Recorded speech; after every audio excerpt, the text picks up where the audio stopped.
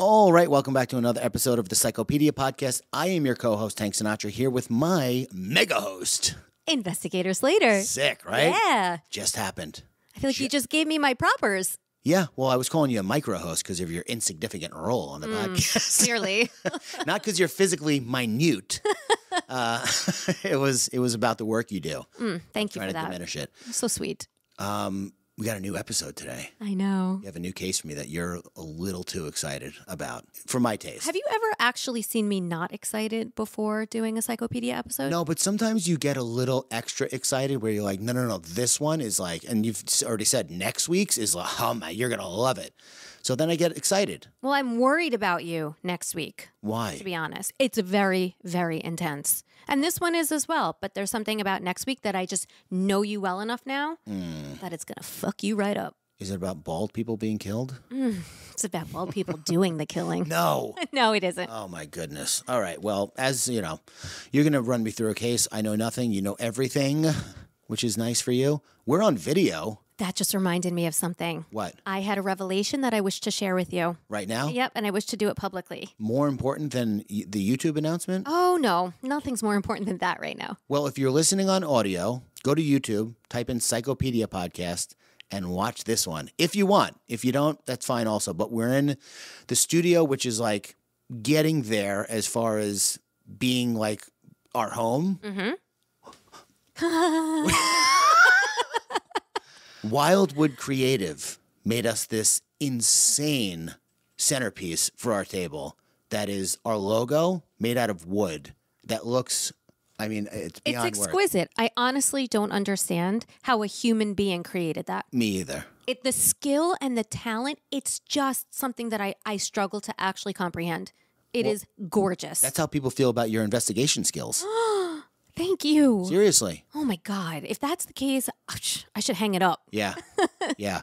But, shout out to Wildwood Creative on Instagram for doing this for us. And she gifted unprompted. She gifted it, which was extremely generous because I can't imagine the amount of work and how many hours she put into this. Yeah. So we thank you so much. It is in our studio, front and center. Again, you can see it on YouTube. We owe you our lives. Whole lives. Yeah. Okay. What is your announcement, your revelation? This came to me the other day, and I'm just going to come out with it. Sure. You came up with Psychopedia. I did? You did. We had this back and forth. You look Hold on. puzzled. I've changed my memories to fit your narrative. The gaslighting is... No. This is what I realized. Yeah. So we were sitting around my kitchen table, right? We were talking about starting a true crime podcast. Yeah. And you said, how many cases, though? Like, how many cases do you think you could really research and come up with and know enough about? And I said to you, I'm like an encyclopedia of psychos. And then you said... Psychopedia. And then I'm the one who said on the heels of that, that's what we should name our podcast. Yeah. So it was like, you definitely came up with it, though. Yeah. Like, my memory just suddenly came back to me, and I apologize for all these months of insisting that it was my idea. I can't wait until you realize that I was the one that said hitherto first. You didn't. That I'm sure of. You better watch your back because I'm going to go through the old episodes and find it. I need the transcripts so I can do a search. You're going to have to figure out how to get them. I'm going to ask you for No, I'm not going to give them. I'm not going to dig my own grave. because you have something to hide. Exactly. All right, we're going to get into the case, but first, before that, if you love us and you're not getting enough of what you need, once a week on Wednesdays, go over to patreon.com/psychopediapod, where we do an episode of Unhinged, which is where we revisit a case. That was hard to say for some reason. I relate to that. I froze. And if I'm not mistaken, we're going to start doing an additional episode of True Crime a week over there for all levels, Little Freaks and Semen Demons. We're coming for you, and you better be ready. We want to be in your ear holes at least 3 times a week. We want 3 hours of your life once a week. So we just want to hang out with you guys more. Exactly. So head on over there if that's enticing to you, the idea of getting a brand new episode once a week. Right. That you haven't heard before. And not Unhinged, which is an acquired taste. That's good. All right, so without further, what more can I say? By the way, you owe us a Britney Spears rendition. I wanted to ask you, can you show me how to record myself singing on my phone? And I will do that. I will provide. Okay, good. I always keep my promises. All right, well, until that happens, why don't you tell me about all the research you did for this case? All right, you ready? I am. Let's go.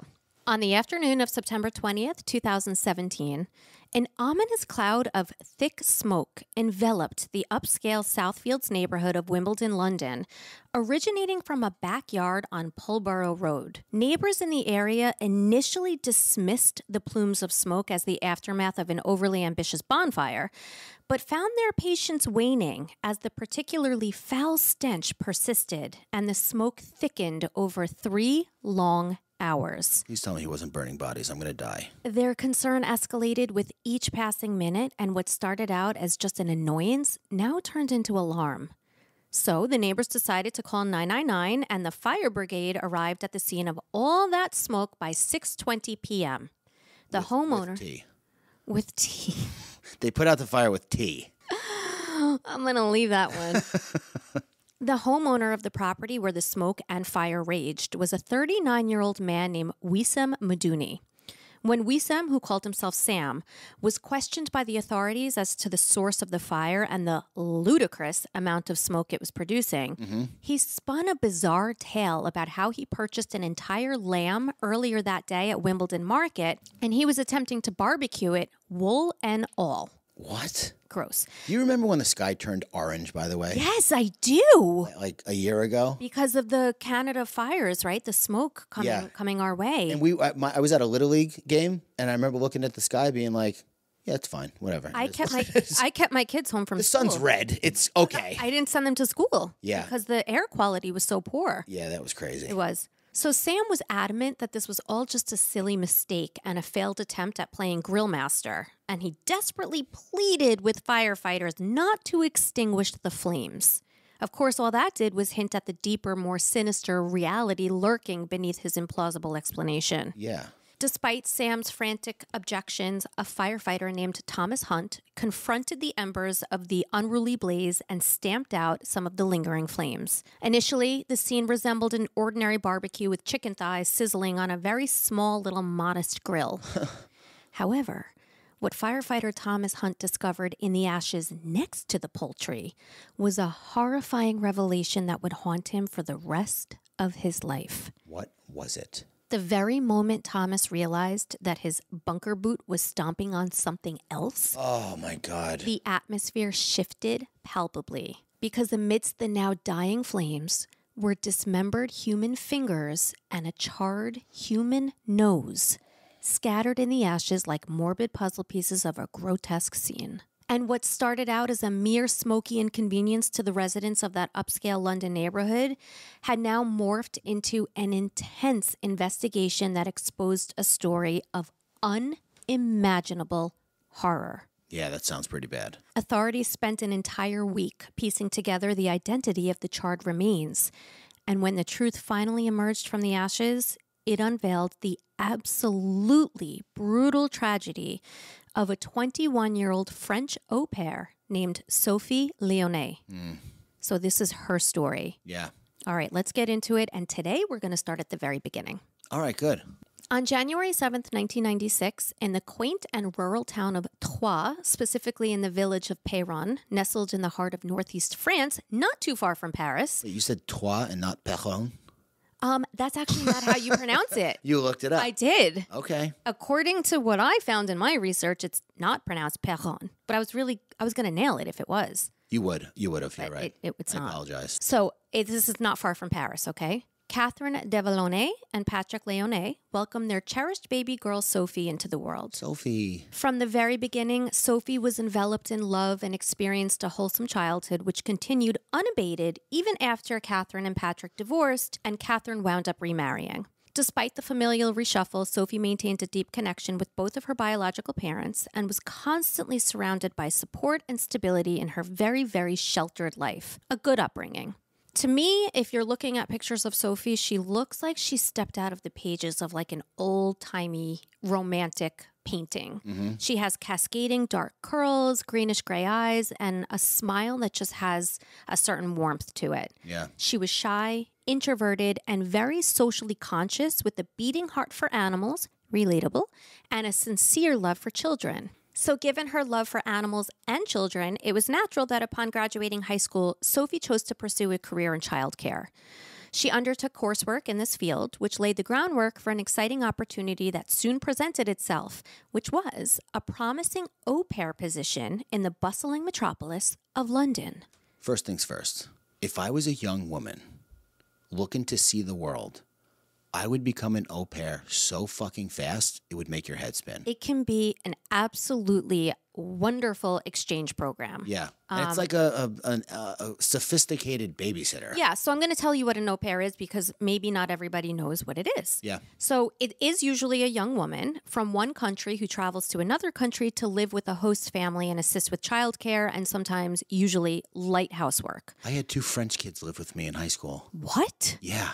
Like Just remembered. A student exchange? Yeah. You're kidding. Over the summer, they stayed for like a month, I think. How cool is that? It was très bon. But you didn't go to France? Like you didn't swap? Got fucking hosed on that one. I mean, short end of the stick.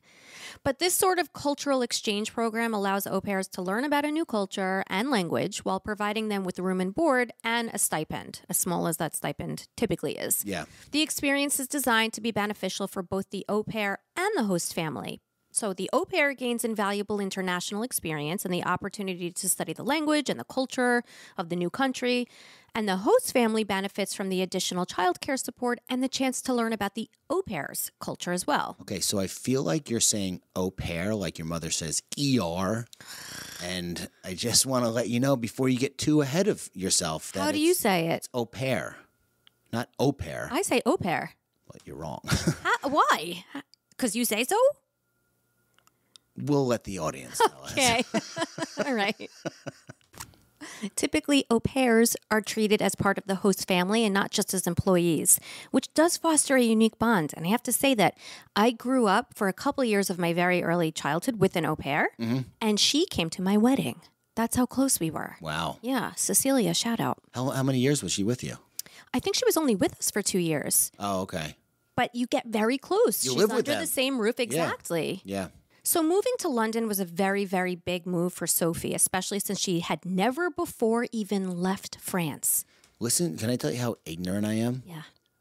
I swear to God, I only thought people came from Europe or elsewhere to America to become au pairs. Ooh. I know that it's like, because I forget how small Europe is.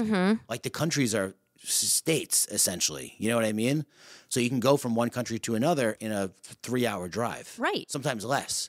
And for Sophie, London was so completely different from her very small town in France. I guess, would it be like someone from Kansas becoming an au pair in New York City? Maybe. Yeah. Very okay. different, day to day, for yeah, sure, to say very. the least. Okay. Got it. And Sophie saw this as a chance to unfurl her wings and to venture beyond the familiar confines of her comfort zone. It is a very brave thing to do. Oh, yeah. It was an opportunity ripe with potential to master the English language, to immerse herself in a new cultural tapestry, and to gain invaluable experience working with children, each step paving the way for her future that she dreamed of. Yeah. So in January 2016, just after her 20th birthday, Sophie set off for London, brimming with excitement and ready to begin a new chapter with her host parents, Sabrina Kouider and Sam Medouni. It's actually host parents. Okay. Parents. Yeah, oui. And their 2 young sons, okay? So Sabrina and Sam. Yeah. Right? Sam is who I mentioned earlier. Never could she have imagined that the individuals welcoming her into their home expected to be her responsible employers and protective guardians, because that's really what you're doing as host parents. You're taking in that au pair is there to take care of your children, but they're 20 years old. So young. Yeah. She never would have realized or could have realized that those people would wind up becoming the architects of hell itself. Oh, my God. So let's learn a little bit about these atrocious architects of hell, shall we? Nice. Alliteration. Sophie's host parents were Sabrina Kouider and Sam Medouni, as I said. The couple, originally from France, settled in Southfields, which is a district in southwest of London within the borough of Wandsworth. Sabrina, born in Algeria in 1983, moved to France during her childhood and met Sam, who's 5 years older than her, when she was 19 years old. So Sabrina was working at a crepe stand at a Parisian fun fair where she met Sam, So French. who was immediately captivated by Sabrina's exquisite beauty and charm. And this is not Omaima Nelson exquisite beauty. It's actual beauty. It's actually like I hate to say it, but she was a banger. Yeah. So she was a crepe flipper and he was a mime, you said? I didn't say a mime. It's just so French. Oh my God. No. Despite her morally questionable actions, though, and I have to impress upon you this, Sabrina did truly possess undeniable physical beauty. She had a curvaceous figure, big brown eyes, and long dark hair. In fact, she was often mistaken for which of the following celebrities? One question first. Did she have a get? What is that? Have your son said that to you? No. Oh, it's like a big ass. It's short for God damn. Really? I swear to God. Oh my, I'm surprised my little one hasn't said it to me yet. Yeah. Because he said some other things to me. Yeah, it's coming. All right, pop quiz. Ready? Yes, I am. Who does she look like? Okay. A, Kim Kardashian. B, Catherine Zeta-Jones. Okay. C, Salma Hayek. Wow. All bangers in their own right. Absolutely. If they hear this. You wish. Kim Kardashian, Catherine Zeta-Jones, or Salma Hayek? Catherine Zeta-Jones. No. Cool. Salma Hayek. No. Kim K? Kim K. Yeah. So the reason why I'm sort of like honing in on her beauty as much as it kills me, because she is absolutely disgusting inside, Yeah. is because it's speculated that the reason why she got away with a lot of her sort of behavior in life, which was tumultuous and explosive and angry, was because she was a piece. Yeah. Quote unquote, get away with murder. Yeah. Yeah. Ironically, Sabrina moved to London originally after deciding to take on work as a nanny. Sam followed her, earned his degree in economics, and found work as a financial analyst at the French bank Société Générale. Wait, who did that? Sam. Oh, okay. Okay. I was going to say she went there to be a nanny. She became a financial person, but Well, it's not the that's same possible person. too. Of course it is. In movies. Eventually, in about 2005, Sabrina left the world of childcare in exchange for becoming a fashion designer, stylist, and makeup artist. And that's where both of them sort of landed in their professional lives. Gotcha. Okay. At this point, Sam and Sabrina were doing financially well, and together were able to afford an apartment worth £900,000 in Southfields, London. That's a heavy-ass apartment. Yeah. However, in spite of their financial stability, almost every other aspect of their relationship was tumultuous and often characterized by Sabrina's unreasonable jealousy, hot temper, and aggressive nature. They actually split up for a time in 2011, at which point Sabrina started to seriously date a celebrity. Oh. PQ. Nice. I know, it's kind of a doubleheader. We just did one. But Kanye West. what celebrity did Sabrina start dating around this time? A, Mark Walton, who was a founding member of the mega Irish boy band Boyzone. Okay. B, Tom Hardy, a London-based actor and rising star at the time. C, David Guetta, a French DJ and music producer. C. No. Great distraction. Tom Hardy? Nope. What the fuck? Man. The other guy? The other guy. The other bloke? Mark Walton. The other lad? Yes. He is Mark Wahlberg in my brain. No, well, get that out because he's not. He's Mark Walton. And he was a very, very, very big deal. He really was. He was like a music mogul at the time. Boyzone was huge. By 2013, they sold 25 million records worldwide with 5 #1 albums in the UK. Wow, that's a lot. Yeah. Sabrina met Mark at a Notting Hill bank while speaking to the manager while she was in line, and they began a romantic relationship. He was head over heels for Sabrina. As I said, Mark was an internationally successful pop music mogul who went on to work alongside Lady Gaga, Enrique Iglesias, and Jennifer Lopez. Wow. So when Mark and Sabrina were dating, Mark introduced her to the glitz and glamour of life in the limelight. Nice. And by all accounts, Sabrina was absolutely smitten with Mark. But she was also intensely jealous and completely poisoned their relationship with her toxic and controlling nature. Mark would later go on to describe this time with Sabrina as being a living nightmare. Yeah. She consistently dated multiple men at the same time, at one point up to 11, according to Mark, and even tried to elicit them all to participate in a pyramid scheme selling phone lines. Mark ended up buying into the company got financially fucked, and realized too late that he should have seen the scheme as one of the many warning signs that Sabrina displayed. Yeah. But Mark wanted to help her, as apparently Sabrina told him that she'd been raped by 2 of her uncles and was severely abused. So he kind of gave her a pass on a lot of things. Yeah. And again, most sources will also tell you that because she was so attractive, that it's believed that she just got a pass in life. Yeah. I think it's called the halo effect. Yes. Is it? Or you just... No, it's like they did a study with like young kids, like kindergarten kids. I know the study. They showed them pictures of teachers that were more attractive or less attractive, and they had them rate them on perceived intelligence, whether they were nice or not. And they, the better looking teacher got all the better ratings from the kids, which is like they're not poisoned yet by that. Right. It's just like it's a thing that is in us. It's wild. Sabrina would experience violent mood swings and rageful bouts of jealousy that caused her to berate Mark and cruelly lash out at him. Mark indicates that at the time, Sabrina wielded a psychological power over him. After being together for 14 months and living in a Queensway apartment that Mark paid for, he stumbled upon photos of Sabrina with another man. Oh. When Mark asked her about the man in the photos, she became furious. Irate. And in a fit of anger, tossed 30 photos out of their 5th floor window onto the street below. Then, when Mark attempted to leave, presumably to pick up the photos, Sabrina launched a heavy glass ashtray at him that smashed against the wall. Oh, okay. I thought you were going to say smash against his skull. It did not. Why would he go get the pictures? I think he didn't want to cause a scene. I think he's like a put together, Yeah, his doorman picks up the photos and is like... normally function. And maybe he also wanted to save face. Yeah.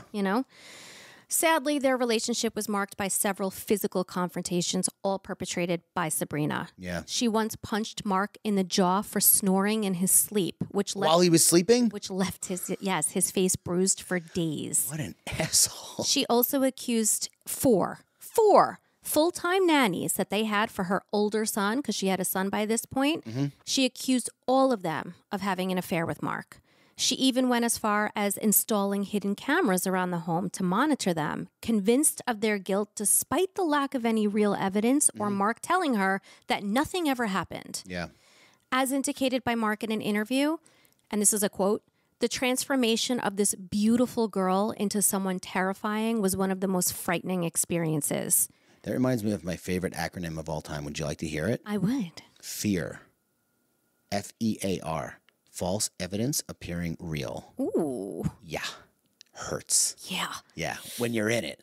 Right. I was like that too. I was just convinced that whoever I was dating at the time was like just obviously cheating on me. Right. Viciously. And then what? You would find something that could be perceived in a million different ways and use it against her? No, I would look and I'd find nothing, and that would make me even more angry. Well, the lack of evidence was evidence. Yeah.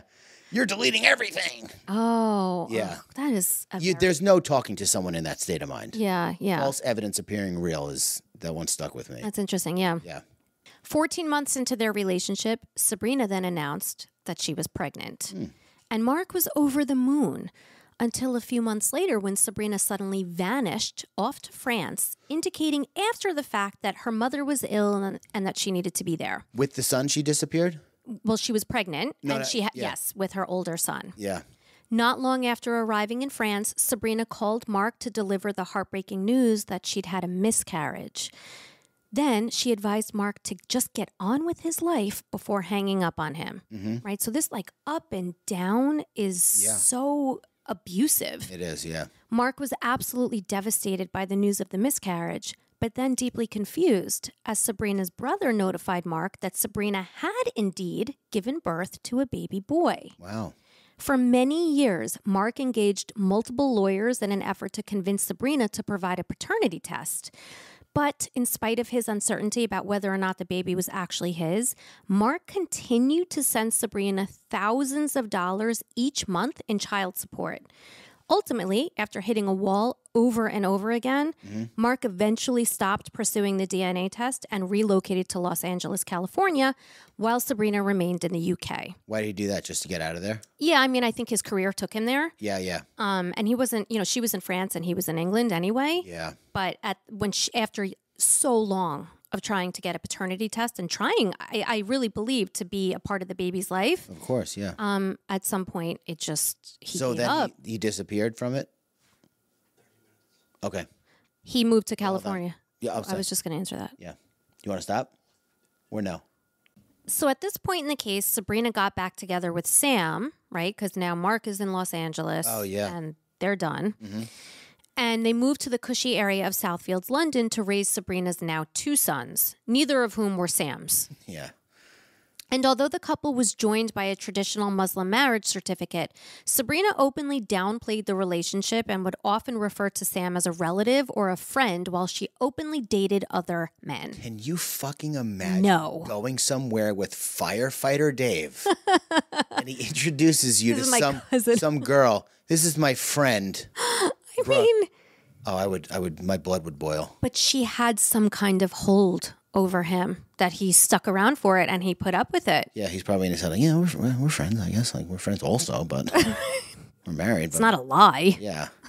Additionally, at this point, too, as I said, Mark stopped sending Sabrina money, who had been ignoring him for years Yeah. at this point. Yeah.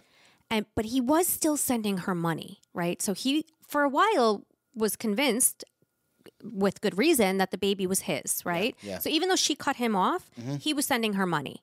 Now he stopped. Yeah. And that got her attention. Oh, yeah. Right? I think from his perspective, he's probably thinking if I just send enough money, I'll get some answers or I'll get to see my son if it's my son. Yeah. But, he's got boy band money. He does. You know? He does. He was very well off. Yeah. But the withdrawal of financial aid triggered Sabrina's vindictive side and caused her to reach out to some of Mark's biggest clients, who were major international music stars, to tell them that he was a pedophile. Oh, my God. Bad shit. She also called the police 30 separate times to make which of the following accusations? Pop Quiz. A, that Mark sexually assaulted her, resulting in the birth of their son. B, that Mark had sexually abused their cat. C, that Mark ran a sex trafficking operation between LA and London. What? Again, the worst part of this is that you made up 2 of them. I know. It's the best part for me. So he either sexually assaulted her, resulting in the Which is birth. not great, right? No. They're all terrible. They are. She called him. She called the police to say that Mark was sexually abusing their cat. Cat, right. Or he's running a sex ring between LA and London. Right. Running a sex ring? No. Yeah. Meow. Meow. Called the police and told them that he was assaulting the cat? Yep. Wow. Yep. And here's the icing on the cake. How do you even get that sentence out of your mouth? They never had a cat. Sabrina also indicated to the police that Mark had been sleeping around with male sex workers, hired helicopters to spy on her, targeted her with black magic, and secretly entered her apartment to harvest semen from her sleeping boyfriend. So, she's obviously not well. Yeah. Right. So this is the picture that I'm painting for you. Okay. I'm happy to see it's being painted accurately. Yeah. She's slipping into a delusional world. It's not as good as the wildwood creative wood carving that we have up here, but it's pretty good. Nothing will ever beat that. Yeah, you got a lot of work to do. Yep. This harassment and defamation only ended after Sabrina was cautioned by police to stay away from Mark and to stop spreading lies. All right, good. All right, so at least they he's got stepped a little some people on his side. Right. So at this point in the case, it's 2016, and Sabrina and Sam make the decision to hire an au pair to help raise Sabrina's 2 sons, who are now 4 and 8 years old. Nice pronunciation. Thank you, sir. Enter 20-year-old Sophie Lionnet. I remember her. Yeah. Sophie truly believed that she found the perfect family to work for. Despite only being paid £50 a week, Sophie was thrilled for the opportunity to learn the English language and to take care of children, which was her calling. Yeah. And what year is this? 2017? 16. Okay. Little did she know that just over a year later, she would tragically end up as a pile of ashes in the family's backyard. Initially, Sophie's time as an au pair for Sabrina and Sam was marked by positivity and fulfillment, like a honeymoon phase. Yeah, it doesn't start off bad. Right. The children quickly grew fond of her, and she thrived in the nurturing environment that she created for them. She was probably a good au pair. Absolutely. She was, by all accounts. Neighbors, shop owners in the area, everybody thought she was wonderful. Mm-hmm. Additionally, she found companionship in a community of nannies in the area, which was bustling with other young women who shared her profession. Yeah. This was a nice fit. During her initial conversations with her mother, Catherine de Villeneuve, Sophie conveyed a sense of happiness and satisfaction with her new life in London, even though her mother was like, did not want her to go and do this. The rapport that she developed with Sabrina, though, was also a comfort to her initially, with the two often engaging in long conversations over tea in the kitchen. Of course. Sabrina even gave Sophie a makeover with her affinity for beauty and styling. Sophie acclimated well and slipped into a routine typical of an au pair. Mm-hmm. She took the children to and from school, did all the grocery shopping, and was noticed by neighbors as having become the primary caretaker of the home, which is presumably why she was hired. Yeah. There's like a lot of sources that kind of like dig into that a little bit, like, oh, you know, when Sophie showed up, Sabrina disappeared. Well, she was hired to take on the brunt of the work with the, you know, with the kids and the household. So I don't think it's so unusual that when a nanny shows up, you see less of the parents. Yeah. I mean, that's kind of the point. Right. Exactly. But this harmonious situation was not destined to last, because after living with the family for 18 months, which is a pretty decent amount of time, Sophie began to endure appalling abuse at the hands of Sabrina. Neighbors started noticing that Sophie stopped changing her clothing and was looking thinner and more disheveled as time went on. And Southfields, London is a place where people know each other and talk, so it became a bit of a buzz around town that Sophie was changing so dramatically. Yeah. Neighbors also noticed that Sabrina, who had a reputation for being both beautiful and unhinged, was coming out of her home less and less since Sophie's arrival. Sabrina and Sam were generally seen as being strange and private people. Neighbors indicated that while Sabrina always looked well put together, flashy, upper crust, she had very unkempt and rude habits, like leaving trash outside for days and blocking people's driveways with her car. I feel like I know that type of person. Oh, yeah. You know? Yeah. Sam and Sabrina were often late in making rent payments as well. One time, when Sabrina was unable to pay for groceries at the local corner shop, she exploded at the owner, a man named Sunny Patel, and called the police on him when he told her that she simply couldn't walk off with groceries that she didn't pay for. And how did that go? Well, the cops had to physically remove Sabrina from the shop because she was so irate and completely out of control. So at least they, you know, didn't fall for the halo effect or whatever. Like they believed the owner. You know what's weird is that no matter how beautiful someone is, nobody looks good when they're acting like that. When they're freaking out unhinged. Because their face changes, their demeanor changes, their whole energy changes. It's just like I've never seen an angry person where I was like, oh, wow, that person looks great. Right. Angry. Right. You're right.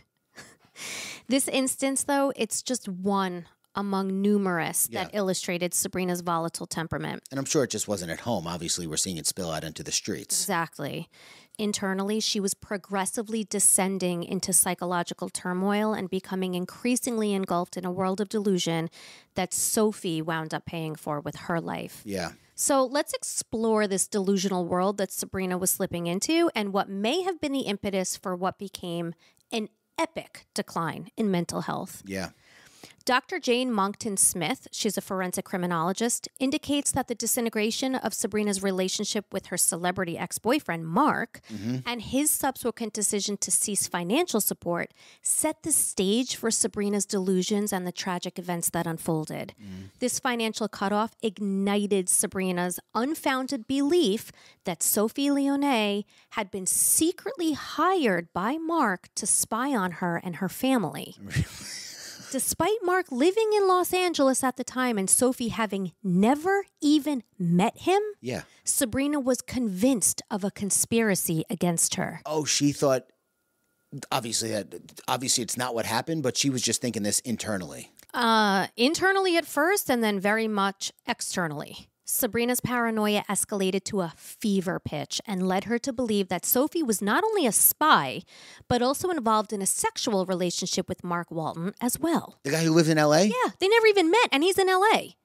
Furthermore, Sabrina believed that Sophie was aiding Mark in gaining access to Sabrina's children for the purpose of sexually assaulting them in some unspecified house. So she thinks that Mark is colluding with Sophie to take Sabrina's kids out of the house to an abandoned house somewhere else where he then rapes them. Essentially, all of Sabrina's delusions were rooted in the false conviction that Sophie represented a direct threat to her family, which culminated in a desperate and misguided attempt to seek retribution. I'm late to the party, but I'm just realizing how things turned out the way they did. Yeah. Like she, whatever. Continue, but Yeah. I'm on board. As a result, Sabrina engaged in a series of brutally violent and recorded interrogations of Sophie, which spanned 8.5 grueling hours over 12 days. Wow. Wait, 8.5 hours a day over 12 days or 8.5 hours total over? Total of recorded interrogations. Yeah. So it went on longer, but this is what they captured on audio, like on their cell phone. Oh, wait, who captured? Sabrina and Sam. Oh, he's there too? Yep. You're going to go on to hear. I'm sorry, that was not clear. I know I just threw that at you. Yeah, but yes, that's fine. They're both there. Yeah.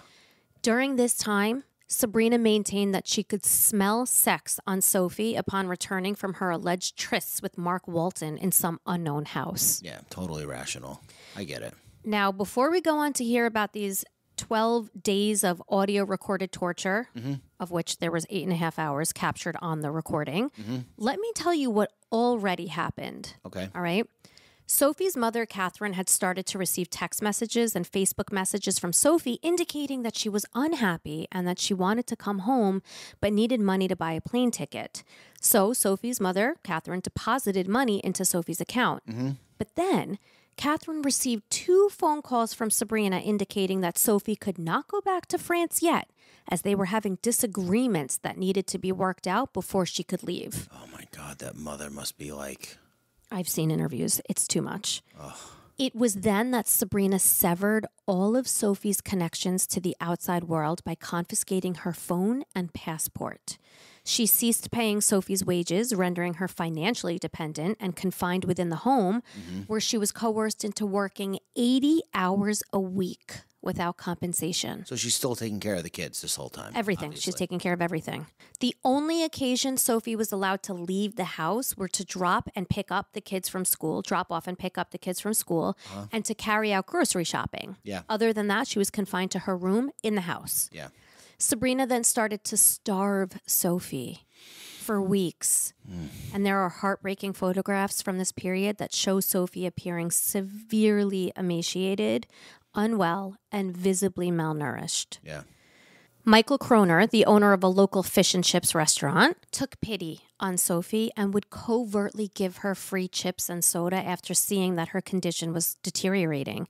But by chips, you mean French fries? I do. Yeah, okay. He asked Sophie if she required assistance and even offered to lay out money for a plane ticket home. But Sophie, visibly scared, would just eat really quickly and then leave, consistently declining his offers to help. Yeah. And Sophie's fear was justified because one day Sabrina discovered Michael offering food to Sophie. Enraged, Sabrina stormed into the restaurant, berated Michael, forcibly removed Sophie from the restaurant, and from then on, vigilantly ensured that Sophie could no longer communicate with him or anyone else outside of the household forever. Yeah. Of course, the actions of starving Sophie, isolating her from her friends and family, and severing her financial independence are recognized as classic tactics of abuse. Oh, yeah. These methods are designed to exert control and instill a sense of helplessness in the victim. Sophie, being in a foreign country, added layers of isolation and uncertainty to her ordeal, as did her limited proficiency in English. My God, However, so many strikes against her. So many. But I want to stress this because the reality is that coercive control and manipulation can ensnare anyone, regardless of their strength, intelligence, or level of awareness. Of course, yeah. But this is a crucial distinction to understand. It's not accurate or fair to suggest that Sophie was a victim because she was naive or weak or shy or inherently vulnerable. Victimhood in cases of manipulation and control transcends such simplistic characterizations and highlights the sophisticated and insidious nature of these forms of abuse. Yeah. So it could happen to anyone. Of course. So after being starved, isolated, and properly terrified, Sophie was ripe for what came next, and that was the recorded interrogations. With Sabrina in control, Sam held the phone to record the sessions and only occasionally interjected with questions and accusations of his own, assuming some sort of sick supporting role. Yeah. According to Dr. Jane Monkton Smith, who I mentioned earlier, the forensic criminologist, it's very unusual for the woman to take lead in such situations. She noted that 95% of the time when there's a male and a female working together in this type of criminal activity, it's typically the male who assumes the dominant role. Yeah, but obviously not always. We've done cases where the woman was the aggressor in the case of beaten and battered boyfriend and OnlyFans femme fatale. Excellent. I will just say one thing. Okay. One thing. They were not pair killers or so in both of those cases, the female perpetrator acted alone. What I'm talking about here is when there's a male and female pair working to execute the crime. Yeah. And abuse and torture. In those scenarios, 95% of the time, it's the male who plays the dominant role. Oh, gotcha. Right? Okay. Yeah. But you are correct to point out that we have had female perpetrators who have taken the reins horrifyingly on abusing their male counterparts. So it's like that was your point. Like you have a spell cast over you and you can't break it. Yep, exactly. It's terrifying. In total, there were about 8.5 hours of interrogations, again, that were spread over 12 days leading up to Sophie's death. These interrogations, which could more accurately be described as torture sessions, became progressively more violent over time. During these sickening encounters, Sabrina repeatedly beat Sophie with an electrical cord, viciously slapped her, and callously informed her that she was going to kill her. Sabrina likened Sophie to a Nazi collaborator and called her worse than a murderer. Wow. Right? Because she thinks that she's colluding with Mark Walton. Yeah. Again, Mark Wahlberg. But, In a recording from August 8th, 2017, Sabrina is captured saying, in total vitriolic rage, quote, "I will not leave you alone until you tell me the truth. Is this clear? You understand? You will not go back to France until you've told me the truth. I'm going to spoil your life as you have spoiled mine." That's like the Salem witch trials, which I never did an episode on. Well, you have it in there? I do bring up the witch trials momentarily. Okay. But that was very perceptive, per usual. Yeah. So you may be wondering why Sabrina and Sam audio recorded the torture sessions. Like, what would they get out of that? Yeah. I mean, there's one theory, I haven't seen this anywhere, but it's like kind of my own musing, that they were sadists and it's almost like a trophy that they wanted to like re-listen to it. But the reason that ultimately came to light was that Sabrina was adamant that the recordings would serve as crucial evidence when she reported to the police what Sophie was doing with Mark. As if the police would care. But she thinks it's real. This is like... Right? You can think it's real or not. It's not illegal. No. Yes. The sexual affair that she's alleging, totally not illegal. Yeah. She thinks that they're... trying to steal her kids. Exactly. Sabrina's delusions were potent and they were sick. She truly believed that Sophie and Mark were teaming up to sexually abuse her children. Specifically, she was convinced that Sophie was facilitating Mark's entry into their home so that he could inject Sabrina with drugs before kidnapping the children. Oh, man. Then, according to Sabrina, Sophie and Mark would take the children to a secret location so that Mark could rape them. Yeah. Of course. Sabrina believed that Sophie agreed to help Mark with this diabolical, perverse plan in exchange for a role in an upcoming Tom Cruise film. A claim that, of course, only further highlights the depth of Sabrina's delusional thinking. We're going to do a pop quiz about what movie it was? No. I kind of gave that vibe again. Yeah. Well, it's probably Top Gun Maverick. Because of the timing? Yeah. You're so good. It was sick. A great movie. You know your cinema. Yeah. Sabrina and Sam threatened Sophie with rape, imprisonment, and more extreme violence. And remember, she was already being starved by this point. And so they're telling her they're going to do what they're accusing her of. Yeah. Yeah. Yeah. Yeah. Wild. Each time that Sophie vehemently denied each one of the outrageous allegations being hurled at her, it only served to ignite Sabrina's rage even further. Sophie was also being kept awake for days on end, which added to her disorientation, confusion, and overall deterioration. That's like what cult leaders do. Yeah. To wear down their, followers. Then, after more than 5 weeks of starvation, beatings, terror, and torture, Sabrina and Sam resorted to 5 weeks? Waterboarding Sophie. The starvation went on for that long. Oh, my God. They then resorted to waterboarding Sophie to force a confession, a method that mirrored the cruelty of historical witch trials, where accused individuals were pushed to their physical, emotional, and psychological limits.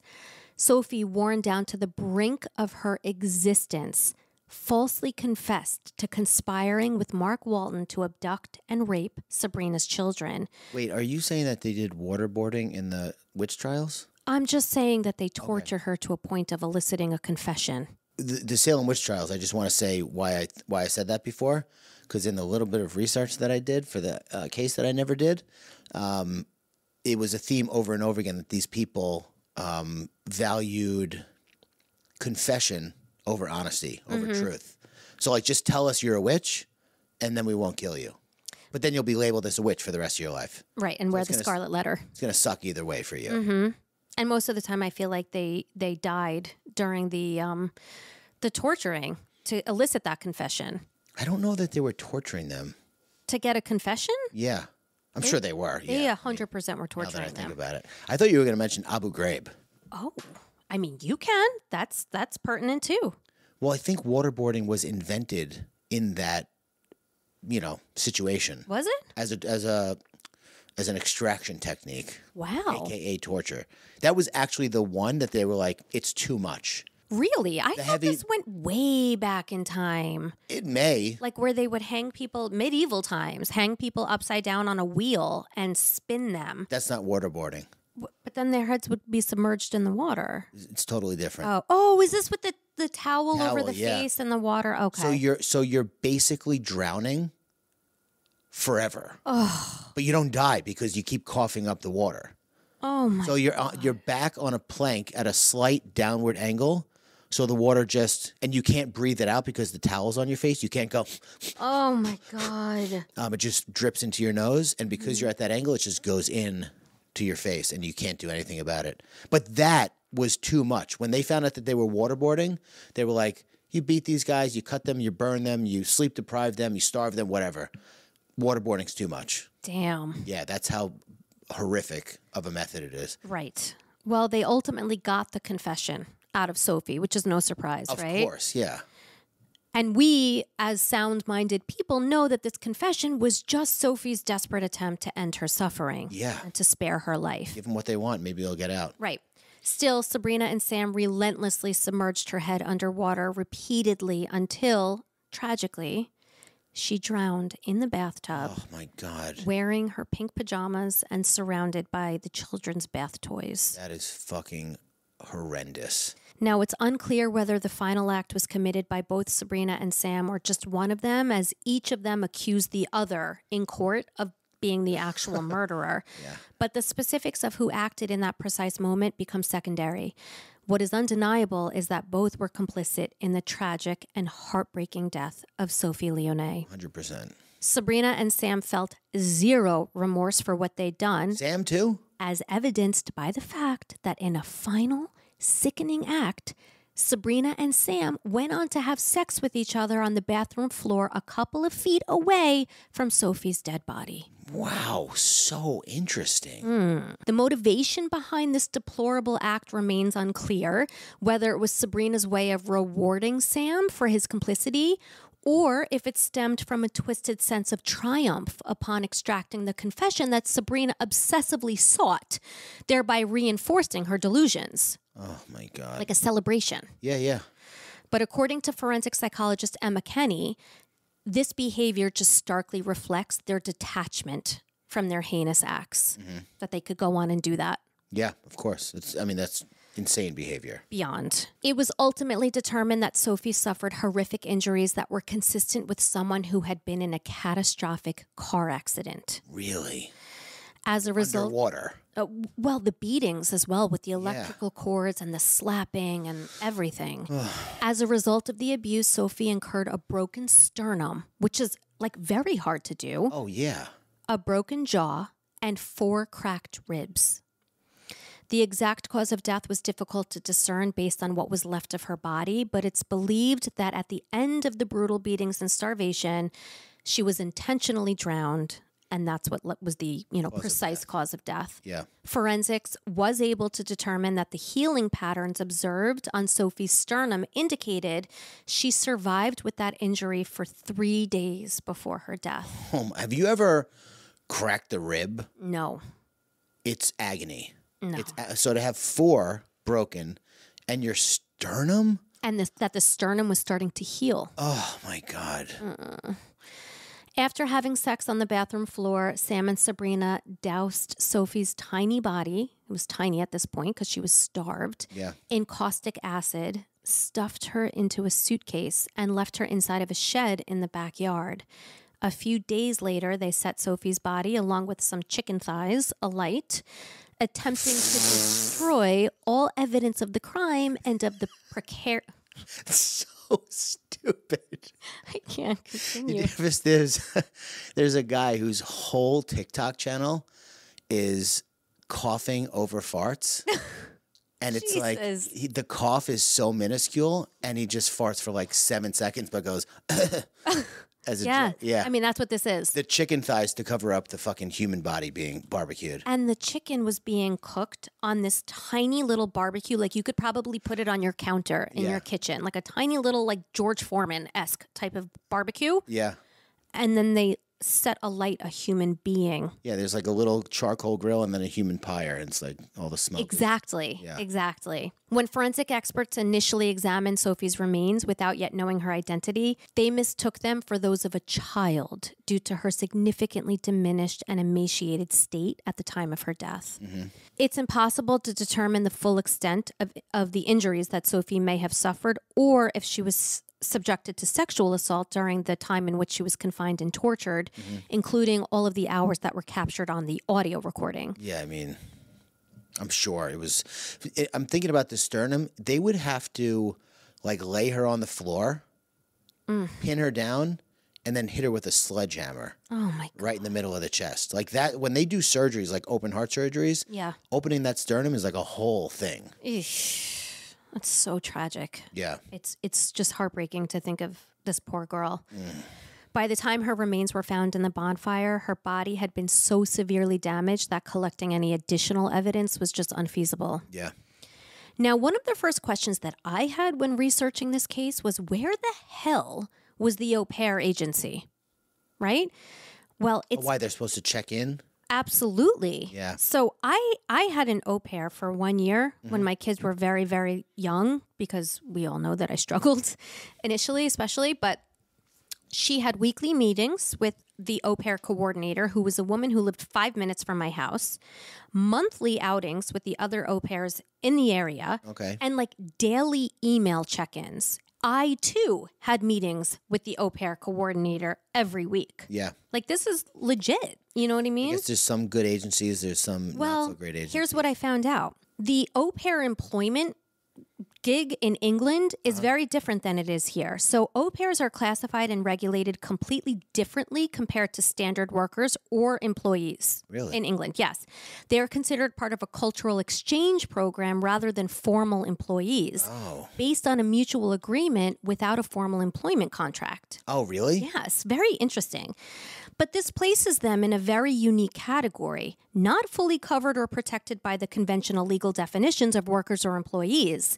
Rights such as minimum wage, regulated working hours, or access to employment benefits do not extend to au pairs, making them easier targets, obviously, for potential exploitation and abuse. Now, there are guidelines provided by organizations like the British Au Pair Agencies Association, or BAB. Hey, BY. That would be a good name for an au pair agency, by the way. Yeah. Baby.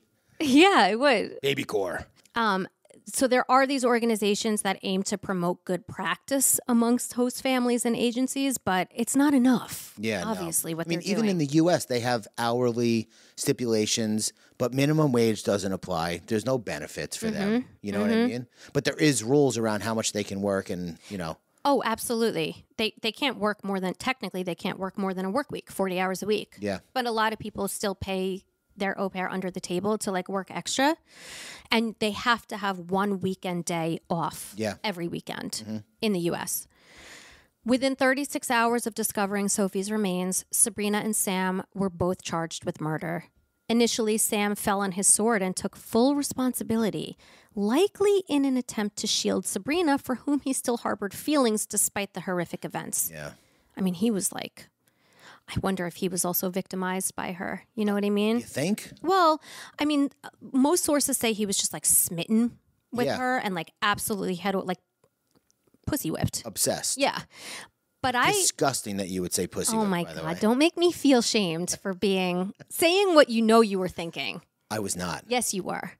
I promise you I was not. Okay, fine. I'll take my brain out and let you read it. All right, good. Yeah. Some other stuff I want to dig around for while I'm in there. But as the trial unfolded, both Sabrina and Sam turned against each other, each blaming the other for Sophie's actual death. They also continued to throw accusations against poor Sophie, which Judge Nicholas Hilliard, QC, ultimately dismissed, stating they held no truth whatsoever. Do you believe that? That they're in court and they're still saying stupid bullshit about Sophie? I'd like to call Mark Walton to the stand. Well, basically, yeah. Did you have sex with Sophie? Interviews with him since are like, he's like devastated. Oh, he is I'm sure. Devastated that he was somehow connected with this horrific, heartbreaking tragedy. And that could have been him, too. Yeah. Easily could have been him. It could have been anyone. On a different timeline? Exactly right. At trial, which took place in the Central Criminal Court of England and Wales, commonly known as the Old Bailey, the court learned that the couple suffered from a shared delusional disorder known as folie à deux, or madness of two. Folie à deux. Where individuals in close proximity share the same delusions. Yeah. So interesting. I'd never heard of it before this case. It's like a je ne sais quoi. Yes, sure. You know what that means? Yeah, it means like I don't know how. Je ne sais quoi, like I don't know what. I don't know what, exactly. You have a je ne sais quoi to you. Right. This condition, which is also referred to as shared psychotic disorder, can extend to groups as well, which is known as folie à trois or folie à quatre. I said that wrong. Can you say four and Quatre. Very good, yes. Folie à quatre. Thank you. Yeah. Oui. Ménage à quatre. And even affect entire families. Folie en famille. It's so, what did you call it? Shared psychotic disorder? Yes. That's such an American version of folie à deux. Yeah. Folie à deux sounds like a fun time. Well, it isn't, but yes. I'm gonna go to England for a couple of days. Have a little folie à deux. Kind of sounds like I don't know, like dirty. Well, like menage a trois, exactly. Yeah. That's why I said menage à quatre. Oh, you see, You missed a lot this episode. I can't wait for you to go back and listen to it. I'm very sorry. It's okay. I get very sucked into these cases. Yeah, I don't care. So this delusional disorder, this psychotic disorder, was first identified in the 19th century, and it's now recognized under the broader category of psychotic disorders in the DSM-5. Typically, there is one dominant psychotic individual or an inducer with the organic disease having the actual delusion. So in this case, Sabrina. Yeah. Then the delusions are then transmitted to the second person who may go on to truly believe the delusions as well. Whether it could be fully, it could be partially, but they do start to believe. Yeah, of course. And that's Sam. One of the earliest documented cases detailed in Uncommon Psychiatric Syndromes by Enoch and Ball describes a couple, Margaret and Michael, who were both 24 years old and shared paranoid beliefs about an intruder spreading dust and wearing down their shoes. illustrating how individuals can enter a feedback loop, amplifying each other's paranoid delusions. Yeah, what were they measuring the soles of their shoes or something? I couldn't tell you. But folie à deux, am I saying that correctly? Is it 2 or 3 you're trying to say? 2. Apparently not. Duh. Is most commonly found among romantic partners, but it can also emerge in siblings as well. Yeah. In terms of Sabrina Kouider, she experienced a range of delusional thinking and lived in a warped reality, suffering from borderline personality disorder and depression. Obviously, neither BPD nor depression automatically makes someone into a homicidal maniac. Yeah. There were many, many variables at play here. The way that Sabrina saw and approached the world was very different from a mentally fit individual, and the events that occurred in her life were interpreted differently than someone not experiencing delusions and helped to shape her self-identity and behavior. Yeah, but even then, you can, like, all of these mental health conditions, there's still something more here with all the cases, whether they have BPD or paranoid schizophrenia. Like, plenty of people have those things and don't go on to torture and kill individuals. Absolutely. It's not because of that condition in isolation that anyone goes on to do what they go on to do. No. I wonder what it is. I think it's a combination of mad and bad. You know what I mean? Yeah.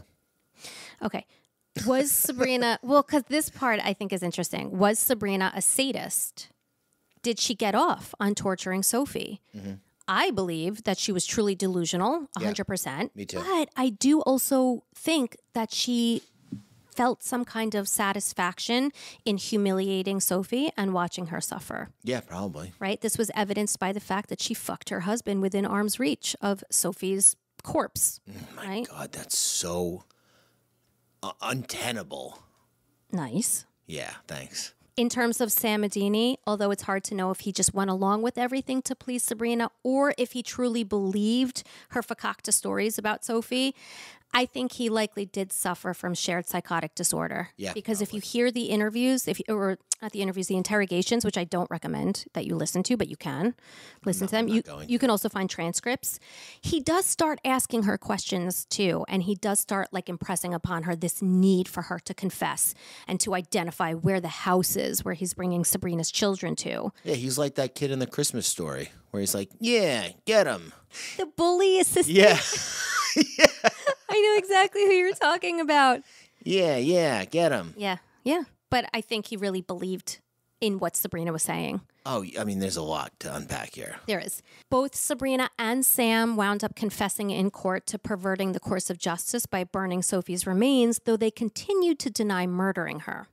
Sabrina... Wait, so they admitted to burning her in a barbecue, but not to killing her? They blamed it on the other. Oh, okay. So nobody took the rap for that. Yeah. Sabrina stuck to a bullshit story that Sophie, fucked off 3 days earlier and that she hadn't seen her since. So, like, how could I have killed her? I haven't even seen her for 3 days. Yeah. Even though there were the hours of audio recording, plus a photo that was found on the phone that Sabrina took a day before Sophie died. And that metadata will tell you when the audio recording was done. And the Exactly right. Needless to say, after a 43-day trial and 30 hours of jury deliberation, Sabrina Kouider and Oissem Sam Medouni were both found guilty of murder and sentenced to a minimum term of 30 years. And why, Tank, based on your deep well of knowledge by this point in your true crime journey, a full year into it, does an insanity defense not hold water in this case? Because they weren't insane? Why? I don't know.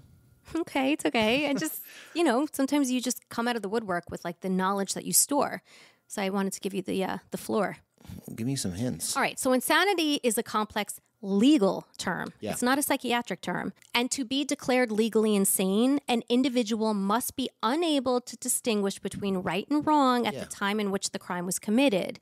And while Sabrina and by proxy Sam were indeed delusional, they knew exactly what they were doing it when they were doing it. Yeah, they were aware. Absolutely. Yeah, there wasn't like some kind of 5-week psychotic break happening here. Right. So there's no insanity defense No. in this case. And Sabrina tried to cover it up by first telling the police that she hadn't even seen Sophie for 3 days. Both of them tried to destroy Sophie's body to get rid of the evidence, and multiple ex-boyfriends of Sabrina, including Mark Walton, took the stand to testify that Sabrina was a dangerous, violent, unstable woman whom they had all feared at one point or another. Good. During her sentencing hearing, what did Sabrina do? Pop quiz. A, accused the jury of being in cahoots with Mark Walton. Mark Wahlberg? B, read an apology note that she had written to Sophie. C, tell Sophie's parents that she was a worthless traitor who was better off gone. Oh, my God. So she either... What was the first one? Accused the jury of being in cahoots with Mark. Read a letter or told her parents, good riddance. Right. Which one is most likely here? I believe that she accused the jury of being in cahoots. No. I can always tell when it's no by the way you just perk up and you get so happy to say no. I like to see you succeed, just not in pop quizzes. Yeah, sure. Maybe you're a little bit of a sadist, huh? Maybe. I won't deny it. Maybe she told her parents that she was worthless. No. Okay. Wow. I think this is maybe your worst episode by far. Quizzes. By far. Right? Yeah. My eyes are burning from the lights. That's why. Okay. We'll kill the lights next time, all right? Yeah. She read an apology note in court during sentencing saying that she wished that she could turn the clock back and that she was so sorry for what happened to Sophie. I have the whole note in front of me. I won't go through it. Yeah, but so manipulative. It's just so self-serving, obviously, and so superficial and so absolutely ridiculous. One line I will read. I will now live without hope, and I can't ever imagine ever being happy again. What a fucking narcissist. Yeah. It's all about her. Yeah. Sophie's parents were left shattered by the devastating loss of their cherished daughter. They sat through the trial and heard Sophie's voice pleading for her life on the audio recordings. No. At times breaking down in tears and having to leave the court. And what will continue to haunt them for the rest of their lives was a little note that police discovered in Sophie's room, which she had been locked up in for weeks, that read, "Why me? I need help to stop them." Oh, my God. Fighting back his tears, Patrick Lionnet, Sophie's dad, has said, quote, "I try to think of Sophie the last time I saw her, happy and smiling, but sometimes I cannot block out the horror. The picture of Sophie smiling in my house with the dog, telling me that she loves me and that she will miss me, has been replaced with the sound of my baby's voice full of fear and thick with tears." Why would they be there for that? They were there for the trial. I definitely would not have blamed them for stepping out. I'm sure many parents in their situation would have. I also think that people want to be there and stick it out just for what it represents. Mm-hmm. You know what I mean? Like solidarity and support for what their daughter experienced. But I don't know that I would be able to do it. No, I would not be able to. He went on to say, I understand the solidarity thing. Like she went through that. I can't sit here and listen to it. Exactly. Yeah. He went on to say, "I have seen photos of her starved body like something out of Auschwitz that hardly resembled my precious child. I don't want the image of a charred body, a recognizable human nose and fingers to be my last memory of her." And that's the case. That case fucking sucked. Yeah. That was like a lot of heaviness. Yeah. It's centered obviously largely on Sabrina and her delusions and what that type of illness can do. Yeah. And what it can drive someone to do. It's inexcusable, but it's also just, the human mind, this is what we always circle back to. Fascinating. Yeah. And it can be very dark. Well, thank you for doing all that work for that episode. My pleasure. You want to tell me what the name of the episode is now? Kim Kardashian's Killer Clone. Wow. Oh, my God. Are you going to spell clone with a K? Let's do that. Yeah, because the Kardashians do everything with a K. Let's do it. Yeah, all right, good. Remember how I only recently found out that there's a boy Kardashian? I don't know if I knew that. Yeah. I don't know if I knew that you didn't know that. Yeah, we talked about this. I'm still baffled. I just found out, basically, that there's a boy Kardashian. Yeah. Well, you just realized that I came up with Psychopedia, so. Things occur to me late. Yeah. Fair point. Well, you're also not involved in pop culture, which is No. nice for you. Oh, it's so nice. Yeah. It's so nice. Anytime I find myself getting sucked in, Yeah. I'm miserable. There's nothing to it. It's all masturbatory. Nothing comes of it. Nothing goes into it. It's just looking at someone else live their life that you have no relation to. And they don't really, listen, whatever. But like, They don't provide much value. right. If it's an escape for people, like, cool. Yes. For me, it'd be like a dark hole. Yeah. I would only watch them, I feel like, to feel better about myself. Oh, really? Yeah. Well, not them in particular, just reality. Reality. TV in general. Because they capture the worst of people on reality Yeah. TV. Yeah. They sure do. Yeah. All right. Well, if you made it this far, Meg 2 featuring Jason Statham, you're a real one, and we appreciate you sticking it out with us. Yeah, thanks, guys. We really do. And let's give a round of applause for Investigator Slater's diligent work on this case. Thank you. You're far too kind. Yeah, very good. Jay-Z, shout out. Hova. We'll see you guys at the next episode. Yes, we will.